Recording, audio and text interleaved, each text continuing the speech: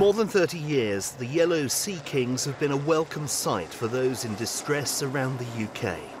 A walker with a back injury in South Wales, winched to safety. Trapped locals in the Boscastle floods, plucked from the devastation of what had been their lives. Sailors rescued from the perils of the sea.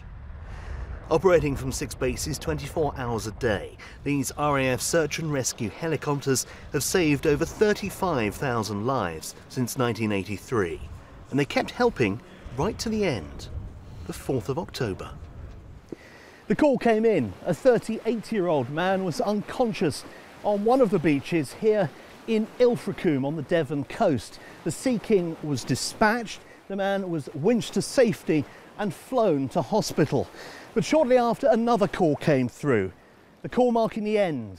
They said, stand down, your job is done.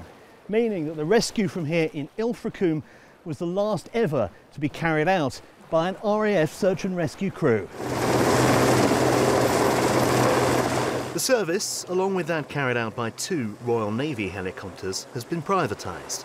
Search and rescue provision in the UK will be provided by Bristow helicopters from 10 sites around the country.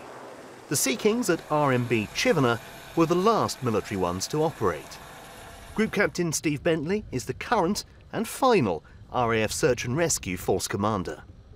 There were a number of conflicting emotions, obviously, but the overwhelming sense for the force was one of pride in a job well done, in privilege that we were part of it, a sense of achievement, a sense of the commitment and dedication and bravery and skill of the crews, the support of the engineers and operations staff, all have been worthwhile. While military search and rescue is over in the UK, it will continue overseas. Some of the Chivener crews will relocate to the Falkland Islands until a civilian company takes over next spring.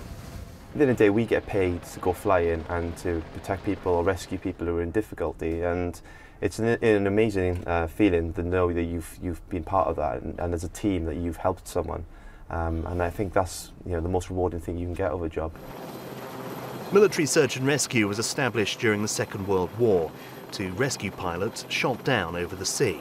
Since then, it's broadened to help all those in difficulties on land or at sea, and that will continue. But it will no longer be serving RAF or Royal Navy personnel who will be doing the rescuing. Tim Cooper, Forces News at Royal Marines Base Chivener.